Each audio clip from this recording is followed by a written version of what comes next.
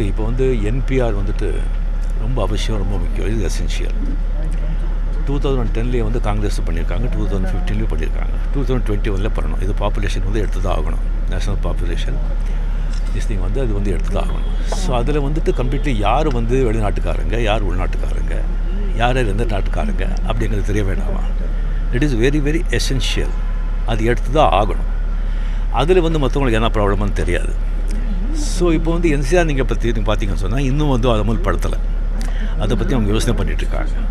அது யோசனை பண்ணும்போது அதோடைய டிராஃப்ட்டு, அதோடைய ப்ரொசீடிங்ஸ் அதெல்லாம் தெரிஞ்ச பிறகு தான் அது என்ன எப்படிங்கிறது இருக்கும். இந்த சிஏ பற்றி அவங்க கிளியராக சொல்லிட்டாங்க.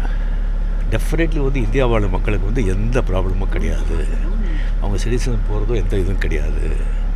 மற்ற நாட்கள் கம்ப்ளீட்லி அந்த வந்து நம்மளுடைய பக்கத்தில் இருக்க நாட்டிலேருந்து வர்றவங்களுக்கு கொடுக்குறதா வேண்டாமாங்கிறது அந்த பிரச்சனை.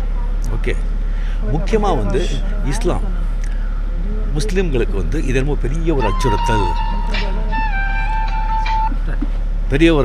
அப்படின்னு சொல்லிட்டு அந்த ஒரு மாதிரி வீதி கிளப்பிட்டாங்க. அது வந்து முஸ்லீம்களுக்கு வந்து எப்படி அது அச்சுறுத்தல்? நான் வந்து பார்த்தீங்கன்னு சொன்னால் இஸ்லாம் மதத்திற்கு வந்து இந்த நாட்டில் வந்து எந்த அளவுக்கு உரிமை இருக்குதுன்னு சொன்னால், அந்த பிரிவினை காலத்தில் வந்து இஸ்லாமியர்கள் வந்து பாகிஸ்தானுக்கு போகணும்னு சொல்லும்போது அங்கே நம்ம போகிறோம்னு சொல்லி இஸ்லாமியர்கள் போனாங்க. இங்கே இருக்கிற இஸ்லாமியர்கள் வந்து நாம் இதுதான் நாடு, நம்ம ஜென்மபூமி இதுதான் நம்ம மண், செத்தா இங்கே தான் சாவோ வாழ்வோம்னு சொல்லி வாழ்ந்துட்டு இருக்கிறவங்க அவங்களுக்கு எப்படி வந்து இந்த நாட்டிலேருந்து வெளியே அனுப்புவாங்க? அந்த மாதிரி ஏதாவது வந்தால் நான் ரஜினிகாந்த் அவங்களுக்காக முதல்ல குரல் கொடுப்பேன். அவங்க நிற்பேன். அவங்களுக்கு எந்த அச்சுறுத்தலும் கிடையாது. இது அரசியல் கட்சிகள் அவங்களுடைய சுயநலத்துக்காக அவங்கள வந்து திரும்பி விடுறாங்க. இதில் அந்த மத குருகளும் துணை போகிறாங்க. இது ரொம்ப ரொம்ப தப்பான விஷயம்.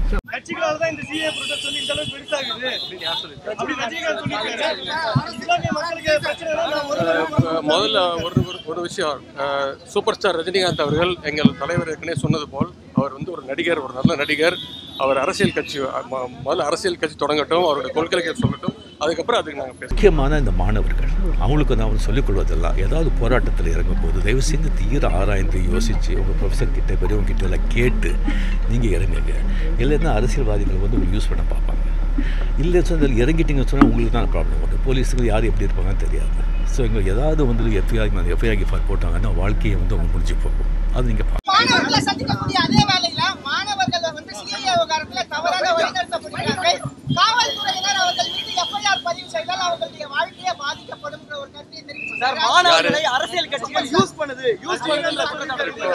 நாங்கள் யாரும் வந்து மாணவர்களை யாரும் வந்து கட்டாயப்படுத்தலை. இதெல்லாம் தன்னெழுச்சியாக தானாக வந்த மாணவர்கள். இன்னும் நூற்றுக்கணக்கான மாணவர்கள் லைனில் நிற்கிறாங்க. இப்போ நிறைய ஃபார்ம்ஸ் கேட்டிருக்காங்க, கையெழுத்து போட்டு கொடுக்குறோன்னு சொல்லியிருக்காங்க. மாணவர்கள் வந்து யாரும் கட்டாயம் படுத்தலை. நீங்கள் நாடு முழுக்க, ஒட்டுமொத்த நாடு முழுக்க அத்தனை மாணவர்களும் தன்னெழுச்சியாக நடத்த போராட்டம். அவர் சூப்பர் ஸ்டார் ரஜினி சார் அவர்கள் இப்போ நடிகராக இருக்கிறதுனால அவர் அரசியல் இன்னும் சரியாக புரியல. அவர் அரசியல் கட்சி தொடர்ந்ததுக்கு பிறகு அப்புறம் நான் பதில் சொல்கிறேன். Hi cut to cut viewers, உங்களுக்கு இந்த வீடியோ பிடிச்சிருந்ததுன்னா please subscribe and like and share and comment.